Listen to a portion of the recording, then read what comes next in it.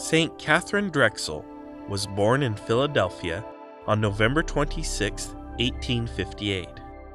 She is the second American-born saint to be canonized by the Catholic Church.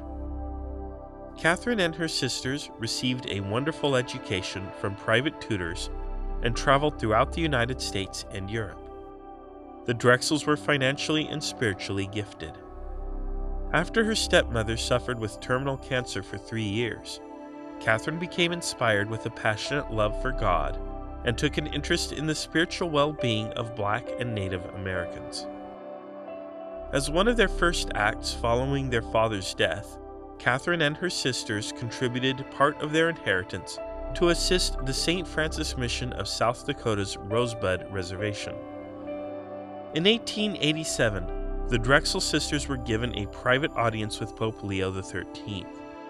They were seeking missionaries to help with the Indian missions they were financing.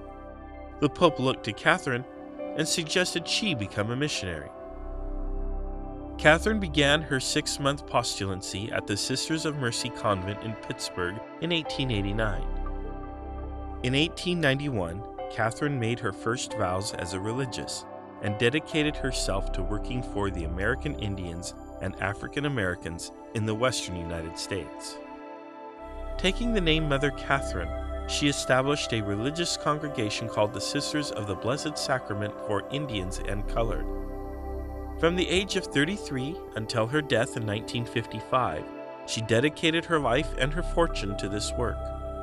In 1915, Katherine founded the first Catholic university in the United States for African Americans, the Xavier University in New Orleans.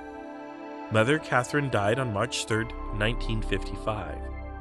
By the time of her death, she had more than 500 sisters teaching in 63 schools throughout the country, and she established 50 missions for Native Americans in 16 different states. St. Katharine was beatified in 1988 and canonized on October 1, 2000 by Pope John Paul II. She is the patron saint of racial justice and philanthropists, and her feast day is celebrated on March 3rd.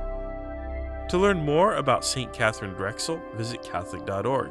And if she inspires you or someone you know, shop for her items by clicking on the Catholic Online shopping link below for a one-of-a-kind shopping experience.